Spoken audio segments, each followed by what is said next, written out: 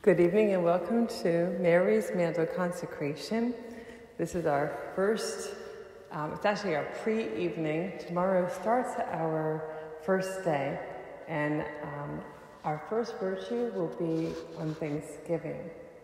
But for those who do not have a book, there is a page before that which starts with a prayer to Our Lady, asking for her blessing and offering these next 46 days to her, seeking to imitate her through the virtues and the gifts of the Holy Spirit that will be given for us to consider, and also through the meditations that we have on the Rosary themselves.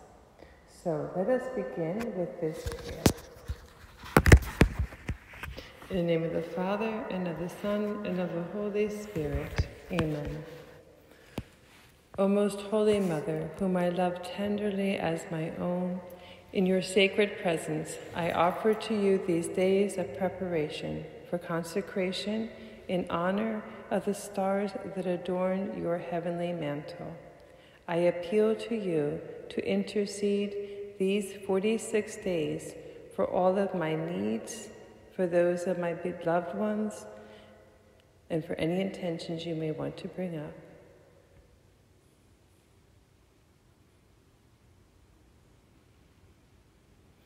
Please show me the sweet compassion that you showered upon Saint Juan Diego, your messenger. Please give me a pure and virtuous heart like your own, so that I might derive the same consolation, the soothing of my pains, and the lifting of my soul that Juan Diego received from the gentle words you gave him centuries ago. Listen, put it into your heart, my dearest one, that the things that disturb you, the things that afflict you, is nothing. Do not let your countenance, your heart be disturbed. Do not fear any sickness, nor anything that is sharp or hurtful. Am I not here, I who am your mother? Are you not under my shadow and protection? Am I not the source of your joy?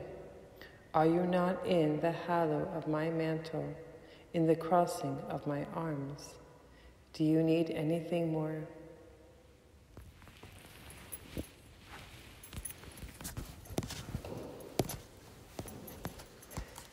So to begin, I'm going to dive right into reading our first meditation. And we call each meditation a star. So this will be our first star, which is Thanksgiving. Let us begin this Mary's Mantle consecration preparation with prayer. Mold my heart, Lord Jesus, and awaken my soul to the dreams of mankind from the beginning of time. In your eyes shine the hopes of centuries, the laughter of small children, and the brilliancy of galaxies. Renew in me, Holy Spirit, the forces of divine winds. You who color the world with beauty, dazzle the eye with wonder, and dance through every lullaby, breathe in me. Father of tenderness, make my voice a note in your symphony, my movements a part of your dance, my thoughts a blueprint of your mind. Holy Trinity, fill me with your insatiable desire to capture souls. Take me to your lost and your poor, and with outstretched arms and conforming tears, exchange my heart for yours. Expanding fire, incomprehensible light, joy beyond ecstasy, my whole being is filled with thanksgiving, for you brought me into life from a single thought of love. You created me so small and insignificant to give me heights above the angels. I came from nothing and offered you so little, yet your reward for me is a place beyond dreams, a luminous dwelling in a land of unending peace. I have to say, when I first read this today, it almost escaped me how absolutely beautiful these words are. I think I was truly looking for just a reflection, and most of this was a prayer. But I realized that this is the gift of Thanksgiving. Thanksgiving lifts us out of ourselves. It helps us to be able to sing. I think this is so beautiful. To have the shining hope of centuries, the laughter of small children, the brilliancy of galaxies, to become a note in the song of God, to become part of the step of the dance. Our world is full of different trials right now, and really feel like these are more than ever in any century gone by. There seems to be a culmination. And yet, we can still conquer this evil by keeping our eyes fixed on Christ risen, knowing where the victory lies, knowing we need to share in the cross, but also recognizing that God is very much surrounding us. Mary, her first song that we have recorded in Scripture is one where she compares the fact that there's all these different trials. She says, He has mercy on those who fear him in every generation. He's shown the strength of his arm. He scattered the proud in their conceit. He cast down the mighty from their thrones and lifted up the lowly. And sometimes we feel the strength of those who are proud, who are conceited, who are mighty, who take away our rights and our freedoms and leave us feeling the burden of their power. And yet Mary sees that when we truly look at this through the mirror of God and time, that this doesn't have to hold us down. And so she was able to say, he casts down the mighty from their thrones. He lifts up the lowly. He fills the hungry with good things, and the rich, they're sent away empty. And I think that really when we think about this with Mary, her focus was not on this world. Too often, this is where we get bogged down, and it allows us to then become just so overwhelmed by all the things that are going wrong. And, there's many a saying that says, it takes, anyone can find the things that are wrong, but it takes a saint to find the things that are good. And that's our job. We're all called to be saints. So we have to continually look for those rays of light, of hope in our world, in our lives. And I don't know if you've ever heard this story, but when I was a postulant, I don't know if it's a true story or not, but I love the story. And the priest was telling us about a man who he was able to enjoy life because he realized everything was a gift, and he was a very poor man. But he had a horse, and he went into a town, and he was, begging for some sustenance, and all the doors were locked, and no one would let him in.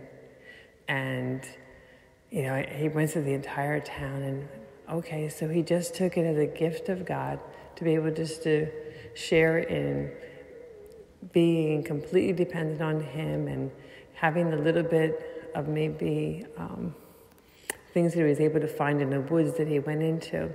So he was able to actually get a fire started. He was so grateful for the fire and for the acorns that he found or whatever he was eating. But wouldn't you know it, there was all of a sudden someone coming by, and they stole his horse. And so he had no means to travel after this, but he chose to bless God still. And then it started raining, and the little area of warmth that he had with the fire, it went out. But he continued to trust in God. And when he woke in the morning and went back to the town, here he found that there was almost no one living, because these robbers and thieves and marauders had gone through the town. But because earlier thieves had taken his horse, and because the rain had put out the fire, he was completely spared. And, sometimes it does look very, very bleak. And yet we have to trust that in the midst of all these things that look like they're going in the wrong direction, many times God is bringing out a greater good. And that act of trust that we can make and that willingness to rejoice is one of the greatest gifts that we can give to God. When I was reading the book of Daniel, I just got so overwhelmed. I sing this psalm in our office so often, but I have not read it within the context of the book of Daniel. And it is a song of praise sung by the 3 young men who were thrown into the fiery furnace. And, before they got thrown into the furnace, they were told to bow down and to worship idols. And they said no. And they said that then they were going to be thrown into fire. And they said, if the God whom we love and adore can save us, may he save us. But if he will not, still, we will adore him. And we refuse to kneel down to these idols. And they're thrown into the furnace.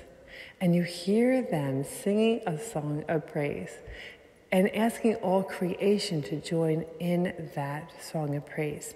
And I think, again, that idea of Thanksgiving is so important for us.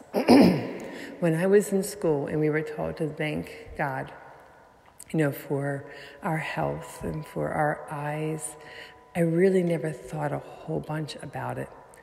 I tried to do it, but I don't know if my heart was completely there. But one night when I was a sister and I was taking care of one of our elderly sisters, I decided to sleep downstairs on our first floor because I wasn't able to bring her up the steps. So I was near the front door, and at midnight, someone rang the doorbell. It was cold. It was one of those damp fall nights going down into the 40s, and it was just misting outside. And I didn't open the door. And I turned the light on, and I saw there was a man who was homeless out there, which is very unusual in that area. And just because we had people in the area who had been on drugs, it was very hard to know if you could open a door. And he was talking something about not having shoes or missing a bus and something about the porch. And all I could see as I looked at him was the sheets in the distance that I knew was open 24/7.